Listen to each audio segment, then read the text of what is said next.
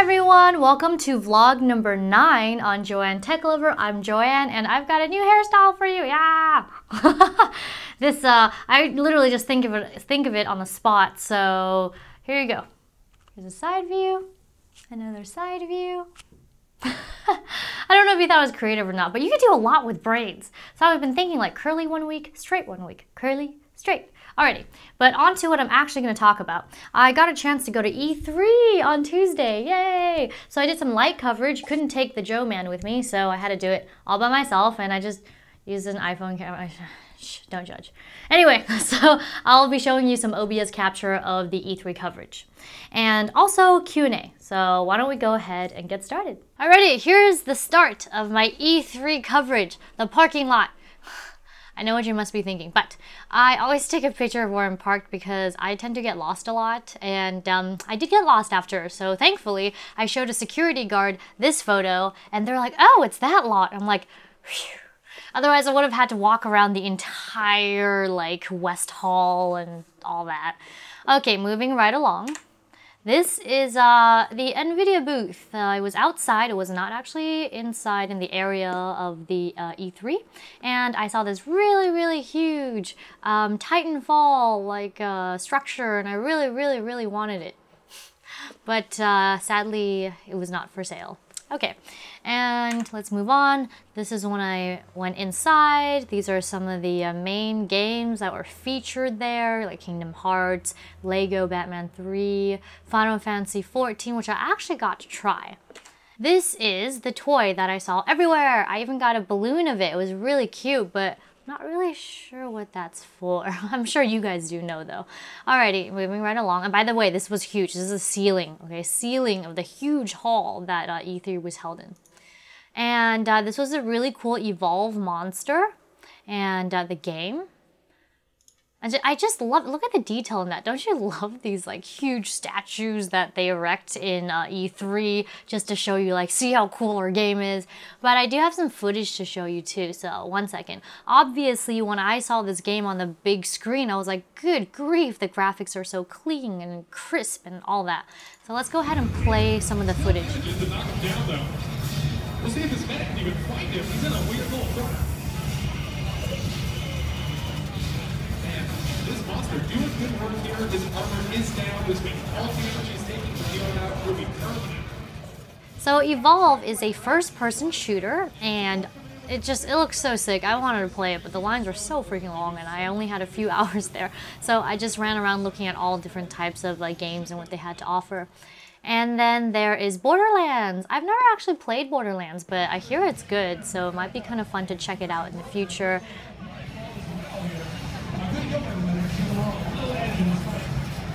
Oh, a nice vortex blast and knocks the net back. That's going to put him out of range of the heal. And the resurrection. And the monster's looking for real low. This team's doing a good job. They've only got 100 out of this fight, and they're doing strong. Here's the thing. This team over has trying to get it. World of Tanks, yeah! I saw this huge tank just hanging like from the sky, not the sky, I'm sorry, from the building, ceiling. And I love all the detail that they like put into creating these events for us gamers and for the vendors. And let's keep moving along. And then I ran into this retro area. It was really cool. I remember when I was like 6, 7, or 8, I used to play Bubble Bobble, and I was so bad at it, but I still wanted to play because I don't like to give up, even if I'm really bad at something. And I just took a little picture of the arcade game. And yes, I got to play this, Jurassic Park. It's like the one from, oh, what's that? Dave & Buster's? Yeah. Except, you know, this one I don't have to pay any coins. And it's a lot harder to shoot the dinosaurs in this one. I'm not sure why. Maybe because the screen was so small, but I really enjoyed playing this. And then, oh my god, do you guys even know what this is? These look so old. It's like way before my time, but who knows? Those of you who do know, you probably got a kick out of this. And Pac-Man, old school. There were so many old school games here. It was really awesome. And then these are like very tiny. They are like maybe the size of my head. Maybe.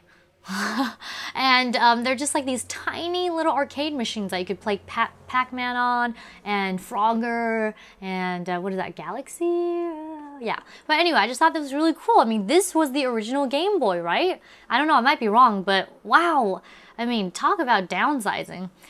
Anyway, moving right along. This is a keyboard! I was like, what the heck is that? The keys are like so separated, and this is standard QWERTY, but it looks like most of the keys I need are here. Sort of, but yeah, look, connected to a game, but this is crazy. In television? How old is this? Anyway, here is an Atari system. I had a chance to try it when I worked at the Egg, actually, but it's still cool to see like a real life Atari at E3.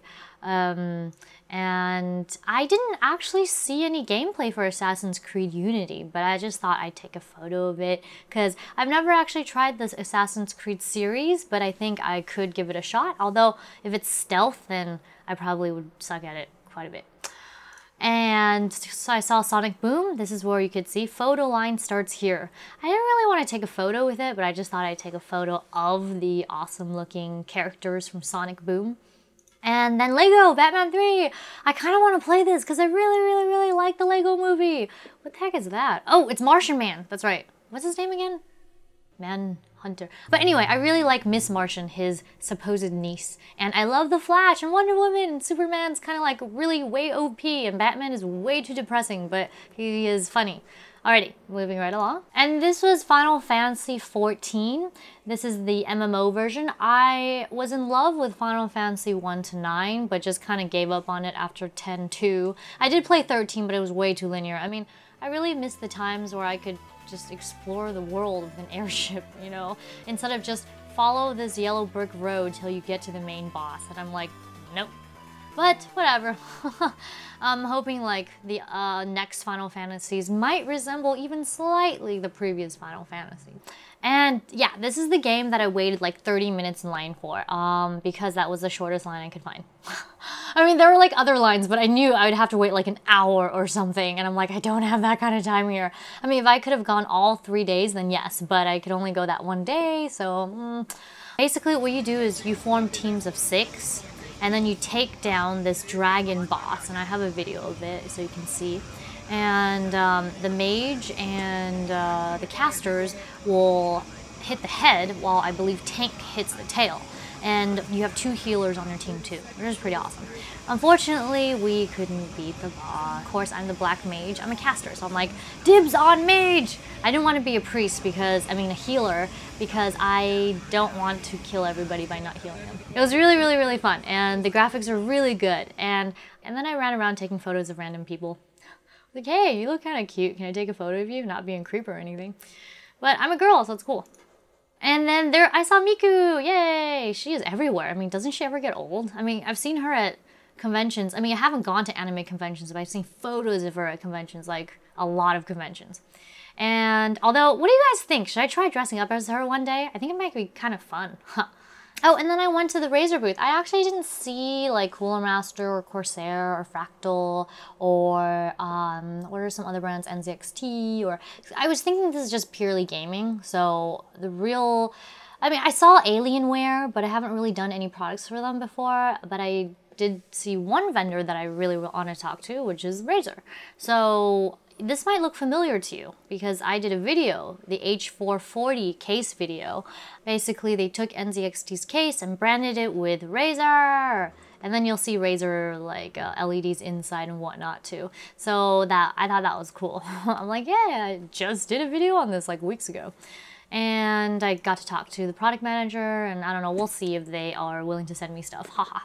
And this is Super Smash Bros. 3DS, and by that time my feet kind of really hurt, so I just took this picture of this random dude, or chick, I don't know. And then I took a picture of the console section, and I'm not a console player, so I'm like, I'm really not interested. I mean, maybe I should have went inside, but I was so tired. But anyway, so that is the end of my light coverage of E3. Alrighty, so let's get to Q&A. What have I got for you today? So Aditya Ghosh, I think that's how you pronounce it, he asked, after seeing your experiences on your trip to Italy, I was wondering what other countries would you like to visit? Would India be one of them? Yes, India would be one of them. I happen to love Indian food.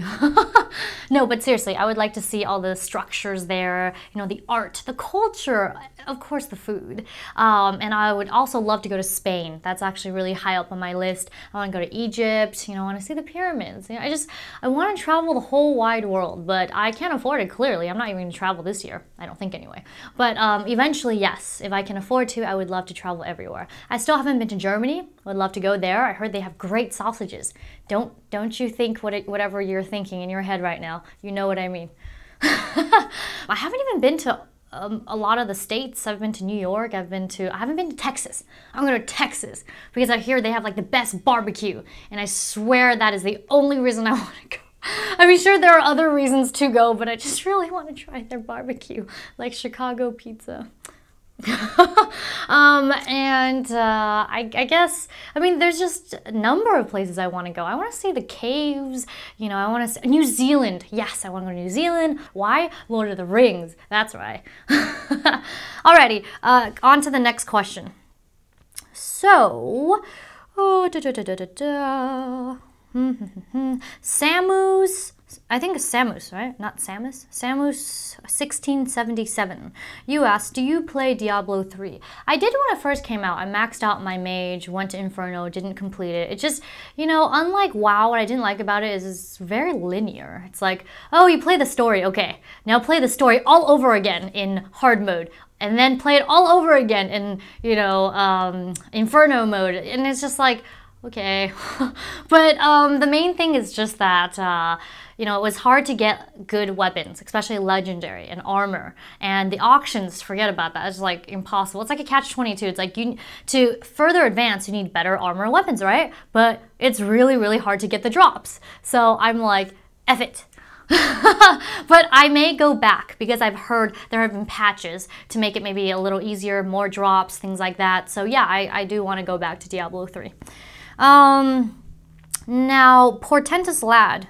Yeah, I remember that name. I've definitely answered one of your other questions. But last but not least, your third question, brown coats or lions? I think probably brown coats, right? It's much better than the purple bellies. Yes, Firefly. I love Firefly. I happen to love Summer Glau, so I will watch pretty much anything that she's in, like Dollhouse, Sarah Chronicles of Sarah, you know, the Terminator Chronicles, and so on and so forth. I think she's great. She kicks ass. I mean, didn't she like take ballet growing up? And she's just so calm. Have you ever seen her frazzled? I don't even think I've ever seen her frazzled, not even a movie. She's always just like, Summer Glau, super cool girl. You know what I mean? Kick your butt. Yes. Okay. What else? Oh, yes. And actually, I didn't finish answering that. Firefly. I freaking loved it. I'm just sad that it got canceled after the first season. It's like, come on. All of Joss Whedon's stuff gets like cut off prematurely. I mean, he has some really good ideas. I really, really liked Dollhouse. I mean, that was 2 seasons, but wasn't there something else that he did that got canceled right away? I don't quite remember. I might have just like, if I say Joss Whedon series, I'll be like, okay. Let's just wait till 3 seasons comes out. All right, moving right along, Brig Guy 1027. Are you allergic to fish as well as other various seafoods that most people are allergic to, like crustaceans, mollusks? I haven't gotten an allergy test yet, but I'm pretty sure shrimp and possibly clams and, you know, anything that carries a shell. But I would like to get a legitimate, you know, allergy test done.